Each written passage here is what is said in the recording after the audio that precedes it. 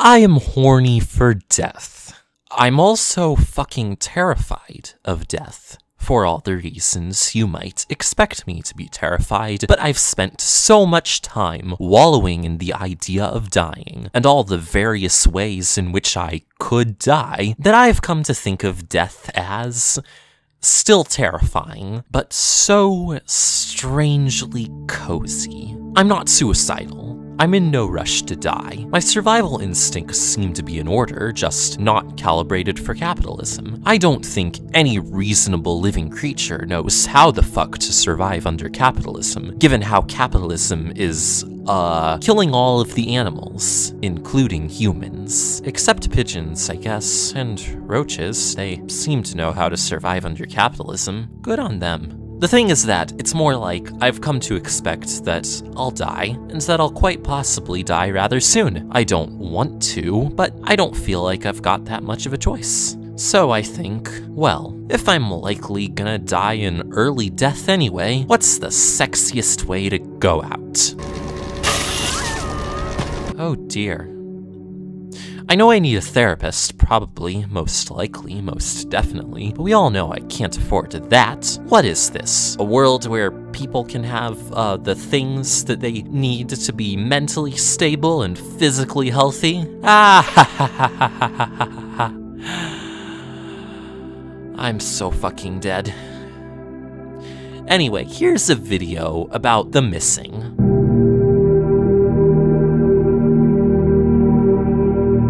The Missing is a video game that came out last year. It was directed by Swery, some guy who you might have heard of. I'd heard of him, but I've never played a game of his before. This was a good video game, so I should probably go have a look at that, other game. People say that's a good game too. In this game, you play as the only video game protagonist who is not straight, Jackie Jameson Macfield, or JJ for short. JJ and her girlfriend, Emily, are running away together to get married on a secret island, but Emily disappears in the dead of night. This pleasingly simple meet cute gives way to a nightmare world, as JJ goes searching for Emily and fucking dies. Anyway, it keeps going, because thanks to this moose doctor, JJ has been given the power to regenerate her body. Knowing absolutely nothing about what would happen in the game, I wondered, what the hell is that for? I've played Limbo and Inside, and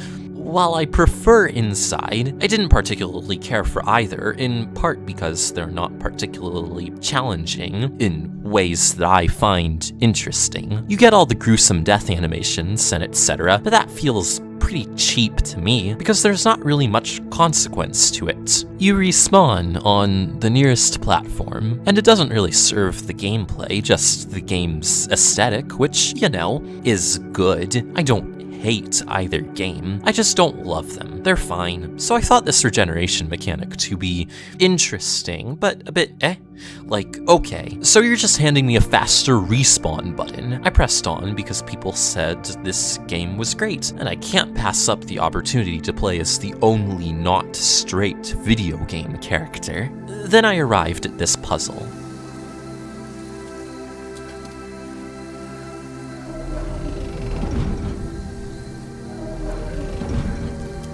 JJ's body weighs too much to crawl across this ramp and under the spiky wire. There's no way to get through because the spikes can't be avoided. Well, right. So I set about killing myself, as you do, or at least as I do when I can't solve a video game puzzle, and watched JJ flop to the ground in pieces.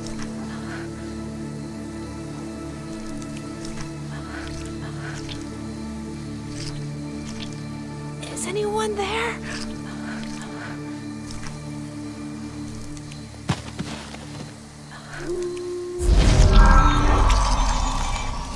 Oh dear, I got really fucking excited at this.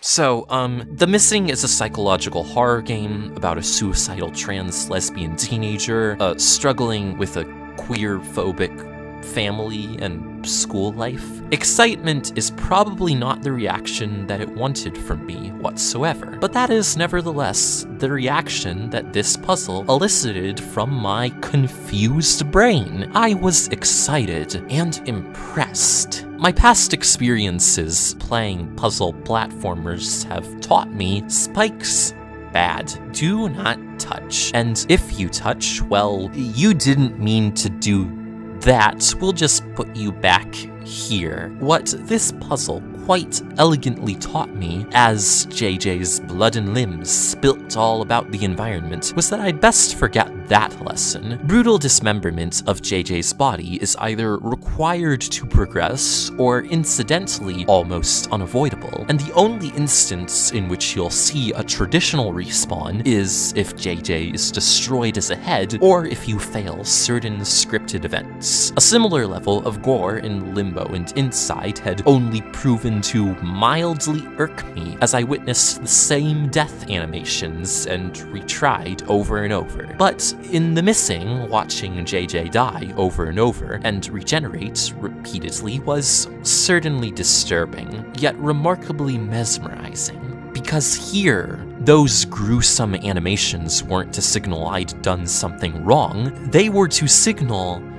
that I was doing something right. And I cannot lie, they're hot.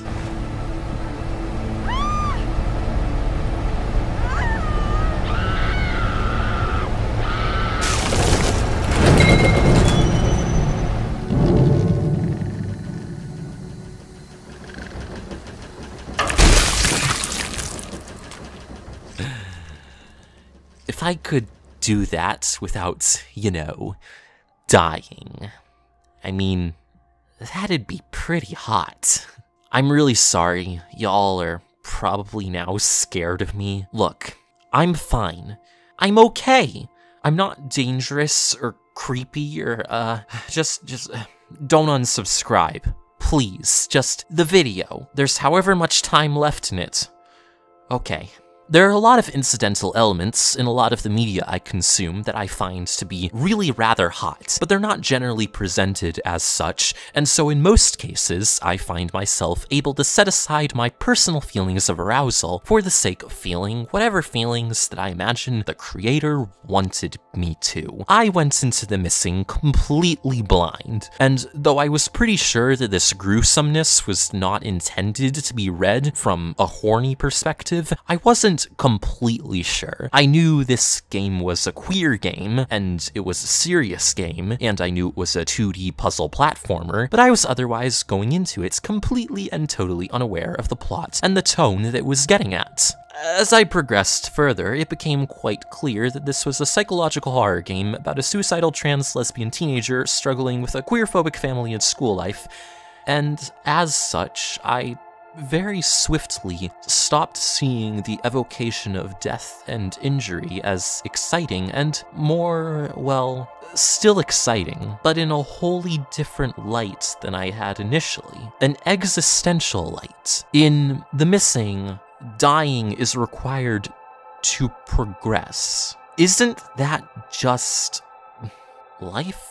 And now, for an utterly uncontroversial statement, capitalism is killing us. And yet, we depend on its systems and the products it has created. This terrible, hostile, disgusting world is killing us. It is choking us, it is pureeing us, and at the same time, it is forwarding us. Not to an end we actually want, not to a life we'll actually enjoy, but it is forwarding us nonetheless. This world is killing us.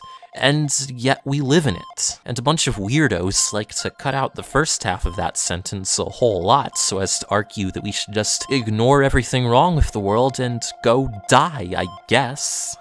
I didn't understand this my whole life, but I have known it my whole life. I have felt it my whole life. I have been acutely aware that many of the systems and tools I rely on to do like anything either could or are killing me, either directly or indirectly, at the same time as they are helping me, in a way. Like cars, for instance. Cars are killing everyone with that new carbon smell. But I still rode in one to move halfway across the country a few months ago, and that move, went well, and I'll probably have to move again in another car, because there's no way to leave this place without putting oneself in danger of dying to another car. I have made good life decisions. It's for that reason that the Missing's gameplay in particular resonated with me so much. JJ has to kill herself again and again and again and again, and one last time just to make sure, to progress. Yep, I found that, for lack of a better word, validating. Of course, I find the game validating for more reasons than that, because I'm a lesbian, and as you can almost certainly tell from my voice and the pretty colors, I'm trans. You're probably looking at this thinking I'll go deep into an explanation of my own experiences with transphobia and how they reflect the experience and emotions JJ shows in the game, but, well, this is awkward. I can't really tell that story, because I haven't really had that experience. I only realized I was trans, like, at the beginning of this year, so I'm still figuring a lot of this shit out, and in the meantime, I've dealt with only a mild amount of transphobia, because I have no social life and live in an imaginary SJW hug box. I told my mom I was trans, and she said, "That's amazing! Now, instead of taking accountability for being a bitch and ceasing to complain about the exorbitant amount of money I spent on the therapists that were supposed to fix your brain with magic, I can blame everything on that went wrong with your life on gender dysphoria." I fucking hate my mom, by the way, but at least her reaction was way better than the reaction of JJ's mom, who said something more like, "I love you so much. Let's pay a therapist to fix your brain with magic." To which JJ says, "Okay, boomer." I mean, writes a suicide note.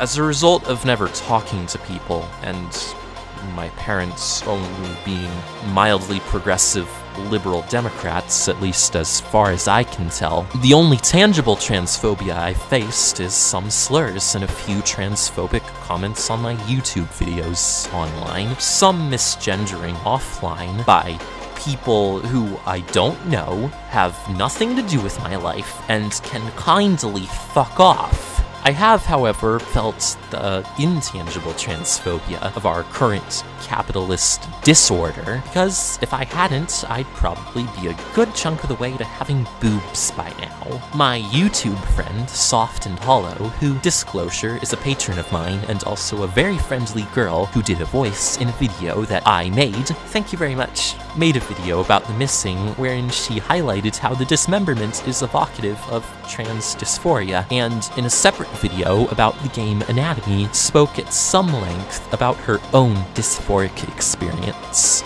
I found her commentary intriguing because my trans experience is more social dysphoria than the sort of physical dysphoria that she highlighted. I mean, my body is important to me, and I do have dysphoria, but I'm very acutely aware that it's linked to me wanting to be treated as the gender that I am, rather than a gender that I was assigned. For much of my life, I've never really particularly cared how I look. Most people I've met have complimented me, commenting on how I'm such a pretty boy or whatever, and I hate that, and I've deliberately put very deliberate little effort, no effort, into having any distinctive identifying features, but I've never really held that much active disdain for my appearance so much as how I've been treated for looking how I do.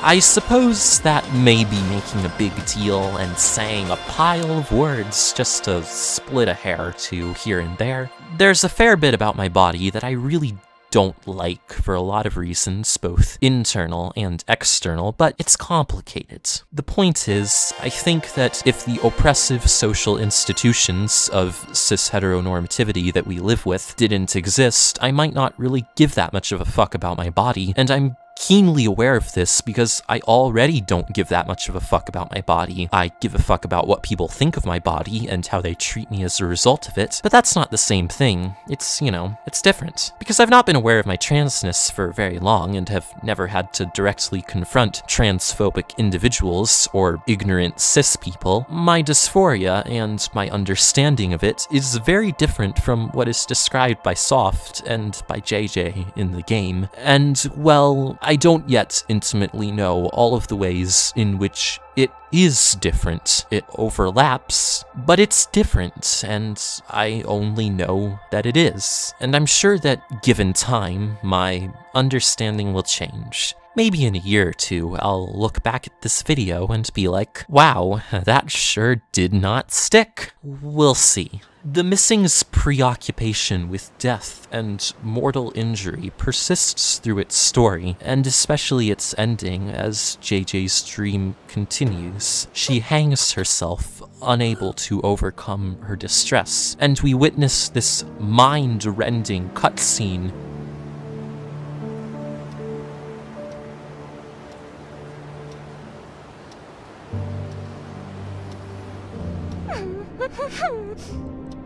Well, we just brought you up shakes. What does it mean to live? Well, we just brought you up shakes. When it's something really real, inside and outside, times are getting changing. That was my mother's finger. And the startling declaration of 100 years later. JJ's personal anguish is contrasted against a century of time's passage, a montage of the skies churning, the world burning and returning, those same uncouth skies that roared above all through the game's environments, and I am reminded of my own wretched thoughts of an insignificant, unseen death in the blind eyes of the universe, both the fear I have of that, and the perverted solace I seek within that idea. The world will end without JJ. The world will end without me. That's terrifying, but strangely comforting. That we will die, and that we will, statistically, ultimately not be remembered, and nothing we do will matter much to anyone or anywhere is a notion that, very naturally, very humanly, most of us are not typically willing to confront. For me, though, I feel reassured by that idea. If it doesn't matter one way or the other, then surely there's no reason not to try. We have the rest of our lives to see, and besides, maybe death is okay. None of us have any authority to speak on what the meaning of our existence is. If we were born to have sex, if our death is permanent, if our lives do have meaning. What I just said just now, that statistically we won't matter or be remembered, did you like it when I said that? Maybe you didn't, and you can say, screw that, bitch! It's fine, I'm okay with it. You're allowed to decide what your life and your death means to you, as long as you're not taking anyone else's meaning away. This, by the way, this screen that I've been hovering on, these copy-pasted frames, is not how The Missing ends. Its proper ending is a great deal more optimistic. I won't recap the ending, because I want people to actually play the game, because it's really good. If you really want a YouTube human to tell you all about it, just watch Soft's video. Suffice it to say, JJ gets the chance to choose her life's meaning and get married. In her dream, anyway. And I'm sure, eventually, in her real life as well. I don't know if this video that I wrote made any sense, but I hope it did. If you liked it, please consider clicking the YouTube buttons, watching my other videos, and supporting me on Patreon if you're not weirded out by my death tangent. I swear, I don't usually do those. Thank you for watching.